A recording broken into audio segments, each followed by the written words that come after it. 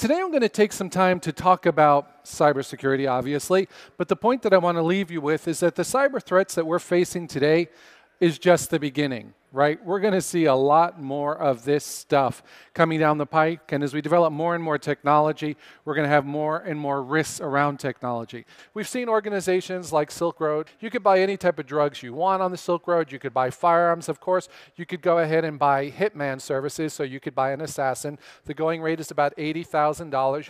This was the person who allegedly started the Silk Road, Ross Ulbricht. According to the FBI in the indictment against him, the Silk Road did $1.2 billion, billion with a B, in just 28 months. And he kept a document which was called net worth _SR. That was very useful to the cops. But you can see his net worth in just 28 months was $110 million from this illicit enterprise. But we have another challenge as well, and that is the fact that cybercrime is going 3D.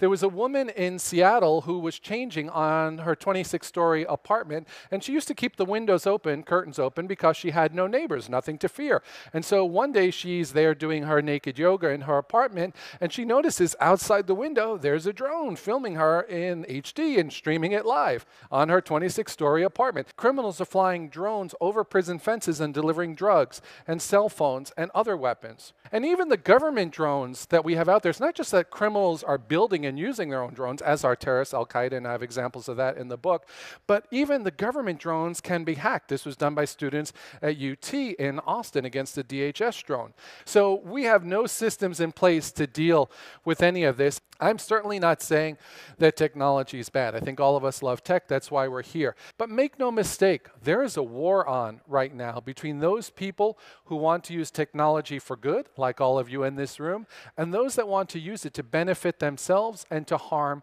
others. Technology can definitely be awesome.